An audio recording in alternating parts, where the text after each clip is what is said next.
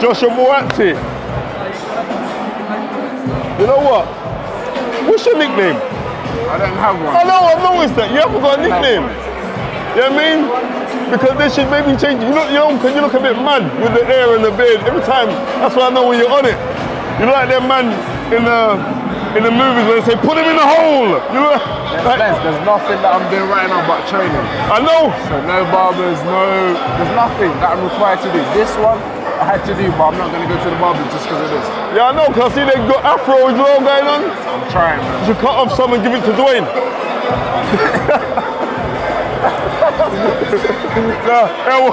Nah, big up Dwayne still. Big up Sinclair's my guy.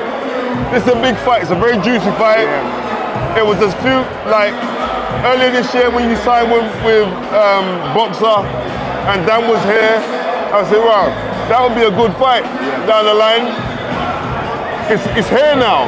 What's your feelings about that? People ask me, Spence, did I ever think I was going to fight Dan? And the answer is no. As you know, yeah, if you're the same weight as someone, you keep them at arm's length. But Dan, I never kept at arm's length because I thought if there's one guy I would never fight. If there's two people, Hot Shot my boy and Dan Azeez. That was always my stance. But that was years ago. And even up to this year, I sparred Dan in March.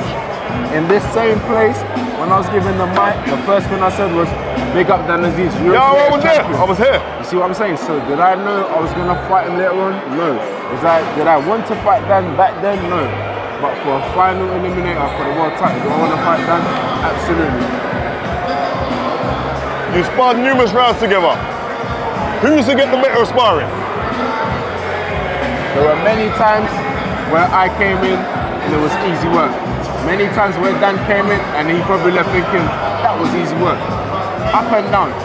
The sparring session has been too many to say, oh, I won 8 out of 10. Hundreds of rounds, hundreds of rounds. And I never remembered them because I never thought this is someone that I'm going to fight. Well, I'm not telling you to look over this fight, but last week in the Sky Studios, Yarde went to the camera. Your main guy. And he said, Yarde said, okay, cool. Yarde said, after that, he'd like to fight Joshua Buatsi. So what you saying? He's rubbish, all cap. Rubbish, rubbish, rubbish. The thing about your boy is, I saw him, let's say like a month ago.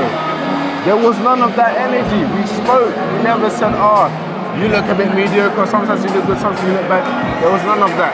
Then there's an interview with Warren, and he's got different energy. Rubbish. Who did he fight last week, Spence? I don't know the guy, but Thank you very much. I'm fighting Azeez, a credible opponent. So let me handle that, then we can deal with your boy later on. So that's the fight you want after if you come out victorious? Winning this fight, I won the world title shot. Why am I going to fight Anthony Yarde? I'm winning a final eliminator. Why am I going to go to fight Yarde when I've grinded to get here, to get through this fight? But Anthony Yarde, in defense of him, has fought for 2 world titles. And unfortunately for him, he fell short. So why should I then leave my crack at gold to rock with him? Why would I do that when I need to also have my crack at gold? Then we can rock. It makes sense, you know it. All right then, but that is a fight that we could see happening in the near future. Absolutely, it's a fight that must happen next year. Hands down. Okay. Well, I've got 2 more questions. Why are you going to win this fight? By being myself, by doing what it takes to win. When I'm in there, I'm locked in. We're all working hard. And I said down there in an interview, I'm working hard, but I'm waiting and depending on a favor from God. I don't have any other answer to give you, bro. That's how I'm seeing it. I'm doing my part. I'm sure Dan is working as hard as he can do, but that's what I'm depending on. Okay. And also, I saw you had knives, was it Knives Not Lives? Yeah. Lives Not Knives on your t-shirt earlier. The importance, knowing like what happened last week to the young girl, Eliana Adam. Like, what were your feelings on that? It was sad, bro. I was in camp, my mum sent me an article. She said this is from Brain, and I said no it's not. I clicked on it, read it, I couldn't believe it. Very, very sad that such a thing has happened. Spence, knife crime has always been on the rise, even in my time and your time, but back in them days, we had different social clubs and different things we could do.